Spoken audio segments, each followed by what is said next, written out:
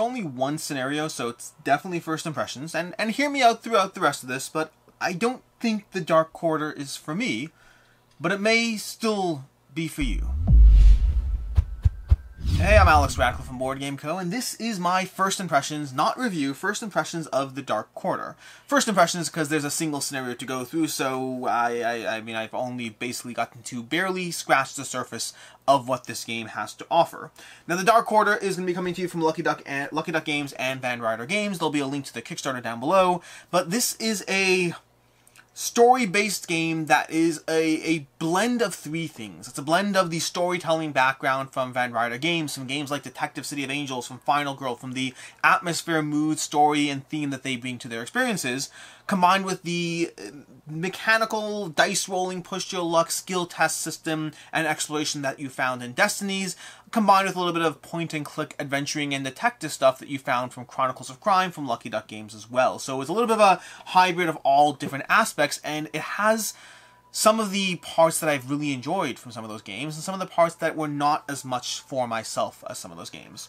Now, first and foremost, this is a prototype. Everything you see here is a prototype. All stuff subject to change, content, rules, things, all the usual stuff. This is on Kickstarter, I believe. Probably have a link to that down below. And this one is an app-based experience. If app-based experiences scare you off, then, I mean, go ahead, be scared off. If you did not like Destinies, if you did not like Chronicles of Crime, if you've never enjoyed a game with an app, this is absolutely a game with an app.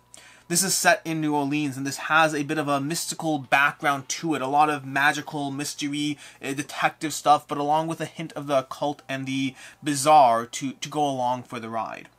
It's a game which you're going to start off by picking your characters. So, for example, if we grab Robichaux, and Moreau over there, hit OK, we set their various talents accordingly. I just put them down over here, but you set their specific talents, which is relevant for the skill test that you'll go through. And who you choose, grab their starting items, go through the setup, who you choose is going to have a severe impact on how you engage with this game, because there's a lot of background exploration stuff happening as you go through the experience, as you go through the actual detectiving, let's go with the word detectiving, as you figure out what's supposed to be happening, as you try to unlock and unravel the mysteries of the case.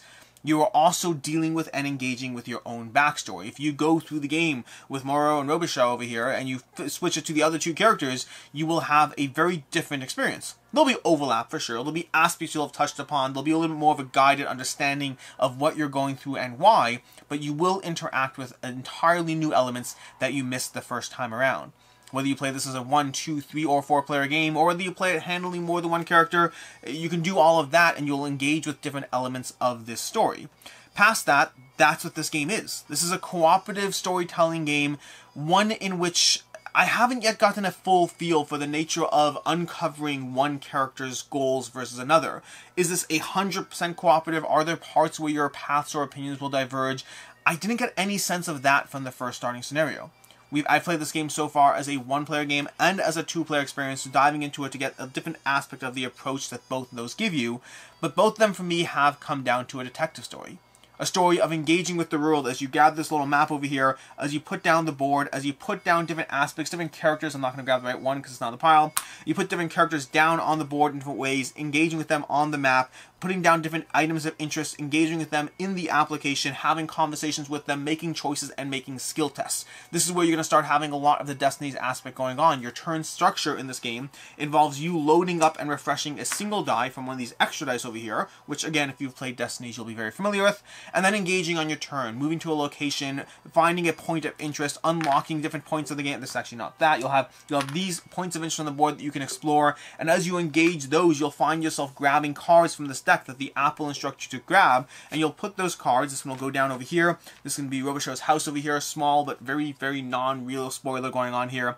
And then you'll have different points of interest that the app will instruct you to place as you figure out what you're engaging with. And you'll go through a system of engaging with the application, of touching the application, deciding what you want to interact with as the app tells you whether to place down new locations or what story interactions you have, what new information you've uncovered, who else is in this world, who was frustrated with whom in terms of the murder that was committed, who hung out with who behind the scenes, who was getting paid by that corporation on the side, and which people you can trust and which people are in your way. The application, the story, the whole system along the way will give you the opportunity to engage with hints. So if you find yourself frustrated by the experience, if you find yourself frustrated with not being able to figure out the next step, you can engage with hints along the way, which will have an impact on your score at the end, although it depends on how you're playing this game, whether you're playing it for the sake of simply getting to the end and uncovering things, or whether you actually care what your score is, how well you did, how many hints you took, how fast you uncovered the mystery. Along the way, there is that mystery aspect. This is where we start to shift away from the Destiny system, where you have your characters, you have the ability to move your skills up, you have the ability to go ahead and make skill checks to try to see if you passed or failed any particular encounter, or how hard you passed or failure. If you're engaging with a brute on the street, you may need 2, maybe 3 successes to knock them out. Or maybe you only need 1. Maybe they're lightweight, and those different aspects, that all feeds into the Destiny skill check system that you have over here. But along the way, you also have the Chronicles of Crime system. You can find various encounters, various items along the way. You talk with some character from your backstory, and they give you something new, and now you go back to the station, and you show that to the person at the desk, and you may find something new. Or you may not.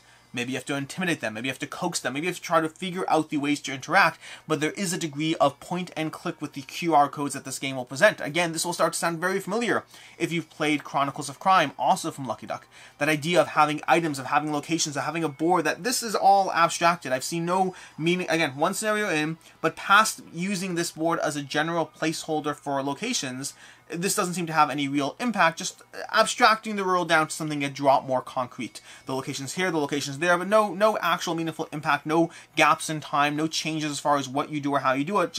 It's just a board that has a place where you can put these tokens as you choose to explore them, as you slowly flip these cards, which represent the actual locations you're engaging with. We have this, well, let's move that over here. We have this one over here, which is another location you may be able to go to, another location you'll be interacting with. You have the park where things have happened down here. There's all these ways to interact, all of them getting their various tokens, their various people that will go on the board, people you have to engage with and interact with in different ways, deciding who to talk to, which questions to ask them based on prior conversations you've had. Oh, you've heard about the this, and this, and this. Well, maybe you go to a new person, or maybe someone you've talked to already, and you ask them questions based with that new degree of information you unlocked along the way. Again, to go back to what I said at the beginning, this has the Destiny skill system from Destinies, it has the interaction, QR codes, and detective aspect of Chronicles of Crime, and then it has the dark, gritty storytelling of a Van Ryder's experience. And that's basically what's going on in this game. You're going to rinse and repeat this cycle of just taking turns back and forth, occasionally having the app ping you with someone yelling at you for not solving the mystery in time, and eventually you'll come to this climactic end scenario where things will happen, depending on the choices you make, depending on what you remembered you've been told, depending on if you understand what you have to give, offer, fight, engage, the way to approach that endgame. And again, this is one scenario, so I'm only talking about one scenario right now. That's going to be the Dark Quarter from Lucky Duck Games. Which brings me to the review part of things, starting off with ease of play, which is ridiculously easy. There is a rulebook, and you should read the rulebook because it helps to understand some basic concepts, but it's a quick rulebook to read, and the app will mostly guide you through things past that. Primarily, you want to read the rulebook to understand how success checks work, how this board works, what these symbols could mean, how you engage with the decks. There's a few things to go through with, but you're talking about light reading with a coffee for 10-15 minutes, followed by just diving straight into the app as the app continues to guide you through the experience. So ease of play, amazing. Some small fiddly aspects in terms of potential, I don't know how much this goes to prototype, how much will be changed, but for example, at one point we had one of our boards shook and we had no idea what the things were and we couldn't check the application to see where they were, and so I booted up my phone and just reloaded the game with the same character to see what his initial stats were. It would have been nice to see that. Again, this all goes down to the prototype phase of things where I don't know what will carry over into the final game or not. As far as player count, it's a 1 to 4 player game. I've played this as a 1 and 2 player experience to dive into it both directions. Have not gone above 2, and honestly, given my experience so far, I would say that 1 player is arguably my favorite from those 2 player accounts. I found that even at 2 players, the back and forth on the app didn't work for me as well as it had in Destiny. There's going to be a lot of that sentence there, as well as it had in Destinies for me. Although I think it comes down to the nature of the types of experiences these games are presenting. But yeah, there's a lot of engaging with the application, a lot of touching various story choices as far as I'm going to ask this, I'm going to have another 2 questions, I'll ask them about that, they'll ask about that, I'll intimidate this, I'll get a result. There's a lot of interacting with the app in a way that I found that the more players you had, again, 1 versus 2, just meant I was more or less connected to what was going on. As a one-player experience, I knew everything that was happening, and this was an engaging story. As a two-player experience, I was half peeking over my friend's shoulder and half just waiting for my turn to come back. As far as what I like, don't like, and can see others not liking, the story is strong in this. And this is one of those aspects where diving in as various characters will have both adding replayability to the experience, as well as giving you different aspects of what's going on in this world. I still haven't played as one of the characters, and I want to know what their interaction with the world is, how they engage, what their backstory is. There's some cards here I haven't played with, and I'm sure it's their deck, their cards. The rest of them I've all gone through as I've gone through this experience. But I want to see what their story is. I want to see what their background is. And so it does have a solid story driving the entire thing, both from the main story arc as well as the side character sidelines that are going along for the ride. There's different beats to the way each character engages. There's different strategies in terms of what they prefer, whether they prefer to be more physically violent, cast spells, ask questions. Characters are better and worse at different things, and they have their own little fun decks of abilities that you can unlock as you go. Different interactions with the stories will give you different resources that you can use to buy or add these cards to the game. Cards that I feel slightly bothered by, because some of these cards would have been really helpful if I was playing a multiple campaign arc, and I felt like there's no point using them if I'm playing a single scenario right now, but that was a bit of a waste there. But the cards in general give you abilities, different ways to improve your skill test, different ways to improve your character for the next game, for the next series of games, different backups for when you fail something. The cards give you a nice little taste of extra abilities. I don't know how big those decks will get per character in the final game. In the prototype, we have like 5 or 6 cards. I imagine there'll be more just based on how quickly I was able to get the cards, but I don't know for sure. Past that, the solo play I talked about already is a stronger solo play experience for me because of the fact that I could just fully engage without having to worry about whether we're working together, whether I should be paying attention to what you're doing, how strongly. It almost would have been nice if you could run the game on 2 different applications, showing the screens at the same time. Alternatively, you can cast it to a screen if you want to run anything like that, but I just found trying to run it on a single tablet, and it was a tablet, it's not a phone, but trying to run on a single tablet with multiple people, just found that I lost a little bit of that story. But there are also different ways to approach the story. At least from having dove into this twice now, I can tell you that there are different connection points to get to the same end results. That final showdown, and again, one scenario, but that final showdown gives you there's a lot of things you have to know walking into the final showdown, and how you get that information, from whom you get that information, the various people that will drop hints along the way. Some of those people might be in backstories and side stories. Some of those people might be in the main story arc. You can have a lot of information being dropped along the way, different ways, characters, people, approaches, tactics you can use to approach the same core central story, at least based on this one scenario. As far as what I didn't like, it's going to come down to the Chronicles of Crime feeling of the game. And for context, Chronicles of Crime is a system that I've liked at times and resented at times. The nature of the point-and-click driven adventure I find is something that can be very rewarding when you're making choices that feel like they are educated guesses based on the information you have at hand. But I also find that Chronicles of Crime, and the Dark Quarter as well, based on my one scenario, sometimes I feel rewarded for having noticed something earlier, for having put 2 and 2 together and asked a question. I only had 2 questions with that character before my turn runs out, but I knew exactly what to ask because I had seen that information here and here, or made an educated guess based on the situation. But just as often, I find it devolves to point-and-click guesswork. That's what it feels like, at least on my end. It feels like I'm just tapping the next thing, trying to show them a new item. Ooh, look, I found this new thing. Let me show them that, because I've been at a brick wall for the past 3 turns, and I feel like I'm making no progress. And so sometimes I find these games, The Dark Quarter and Chronicles of Crime as a system, I find they devolve into point-and-click adventuring that I don't personally find as rewarding. Additionally, there's a lack of a map over here. And this is going to be where I contrast it with Destinies, where Destinies is a game that I absolutely loved, for context. If you've seen my videos in the past, I love Destinies, and I'm eager to continue diving back into it. In fact, one thing that Dark Quarter does better than Destinies is the solo play. The solo play in Dark Quarter is significantly better than it is in Destinies, but I find that the lack of a map takes me a drop out of the experience. It pushes me a bit more towards feeling point-and-click adventure as opposed to engaging and interacting with a full-blown setup on the board, a specific map that I have to wander around and engage with various locations. This one feels a bit more abstracted. It feels a bit more detective-y, which might be great on the one hand, but I was looking for a feeling that was a bit more adventure-y, and so it just takes me out of the experience by not having a physical actual map as opposed to having these little points that connect to various locations on the board. And the center board, the fact that the center board has no meaning and takes up so much space, and again, meaning is relative. Maybe you particularly get a little bit more of the fact that you know that the detective agency is over here and the park's over there and all those different aspects.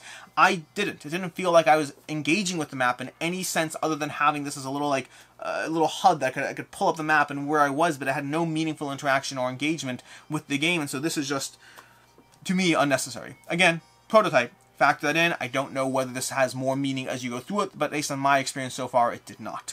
And so those aspects, the point-and-click adventure, the lack of a map, and then more on the nitpick side, the presence of this map, are the main reasons or the main aspects that I did not love about the Dark Quarter. As far as I can see others not liking, there's a lot of dice rolling in this game. And if you didn't like Destinies, if you didn't like the luck-based aspect of charging up a die and then choosing to spend all your dice and then failing the test anyway, which can absolutely happen, or even worse, getting 2 successes and finding out this is one of those times where you needed 3, finding that information out, if you don't enjoy that, if you don't enjoy it, I can understand why, but if you don't like the dice rolling, if you don't like the luck, this is going to have that in many, many, many, many of your skill tests. And there are a lot of skill tests to be had. And the skill tests represent another barrier to finding out the information. It's not always just point and click. Sometimes it's point and click and skill tests. And so you have to figure out the combination of those factors that all work together. You have to run a skill test to figure out how many questions you can ask. And so that kind of gives another barrier to the point and click aspect. The combination of the luck, which I don't mind personally, and then the point and click, which I do mind personally, you have to kind of be okay with both of those if you're going to properly enjoy this game.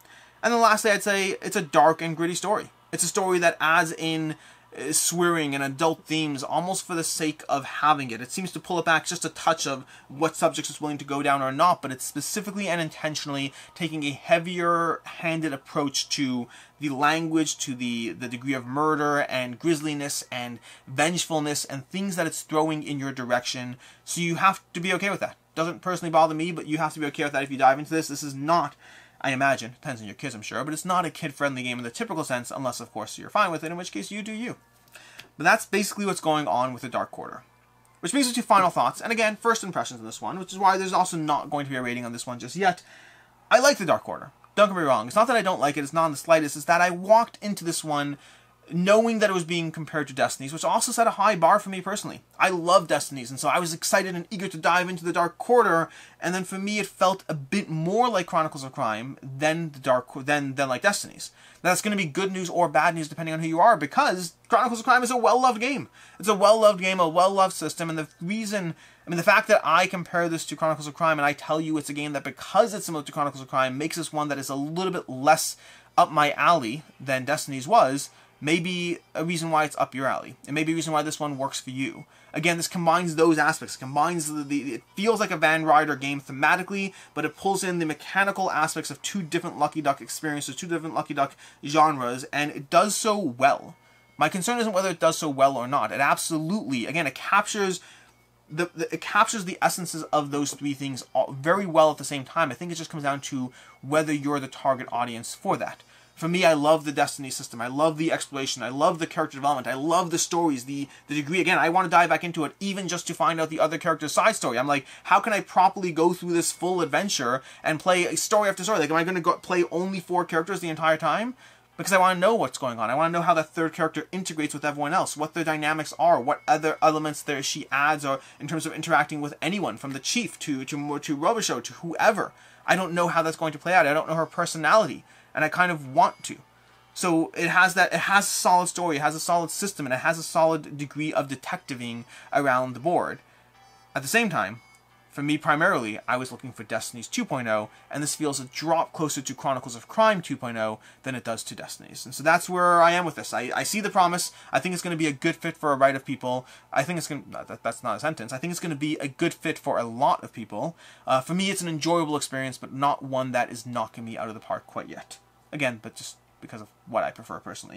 And that's basically it. As far as other game recommendations, there's going to be Chronicles of Crime, Destinies, and probably Detective City of Angels from Van Ryder Games as far as the 3 games I'd point you to. Chronicles of Crime because well, everything I said this entire review, Destinies because everything I said this entire review, and Detective City of Angels because everything I said during this entire review. Those are the 3 games I would point you to as far as other game systems that will capture various aspects of what the Dark Quarter is bringing to your table. I think this is a good game. I think it's a promising game. I'm just not yet certain whether this is a game I'm going to fully dive into myself. Until next time, I'm Alex Radcliffe from Board Game Co. Hope you found this video helpful or informative or useful in some way. Link to the Kickstarter down below. And as always, have a good one.